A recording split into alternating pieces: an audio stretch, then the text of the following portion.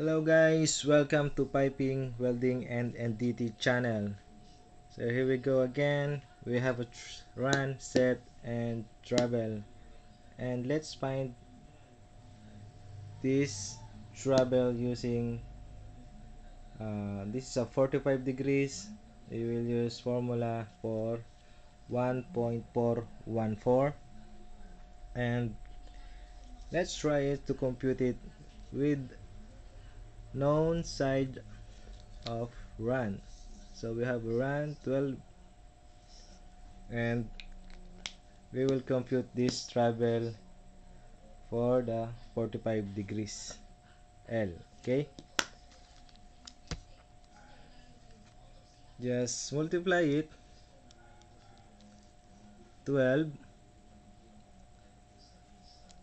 our run 12 multiply it to 1.414. Okay, that is the answer for our travel 16.9.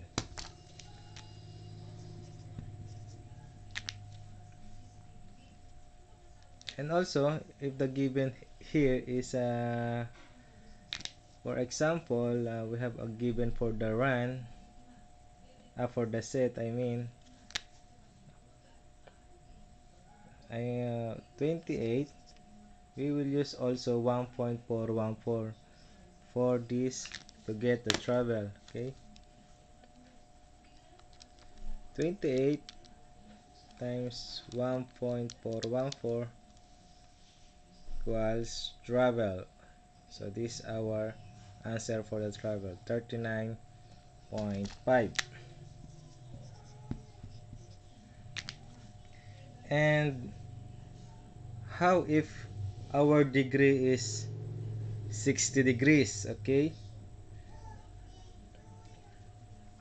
we will compute this travel for the 60 degrees.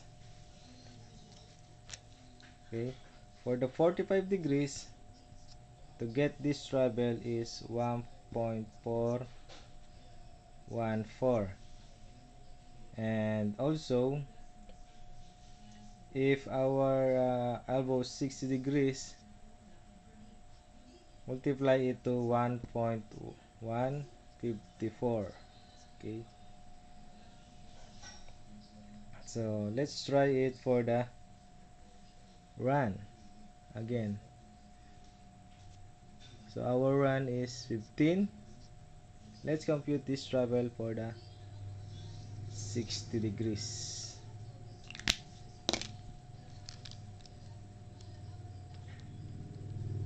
So our run is 15, multiply it to 60 degrees, 1.154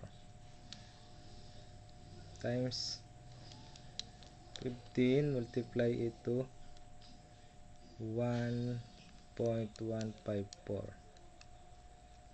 So that is our answer, 17.31 for the 60 degrees. Okay, it's our 17.31.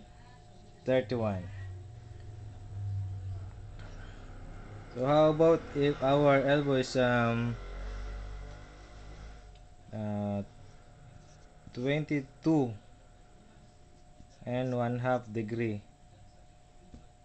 Just multiply it to 2.613. Okay, and for the 30 degrees,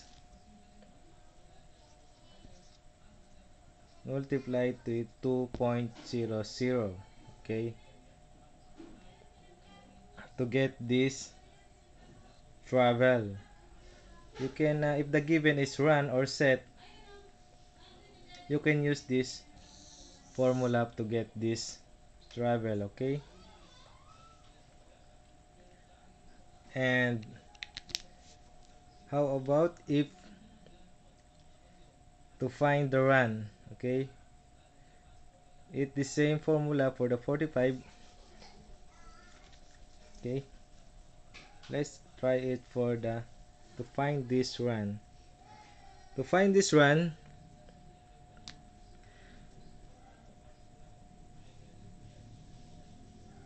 if the given is travel, just in the 45, just multiply it to also 1.414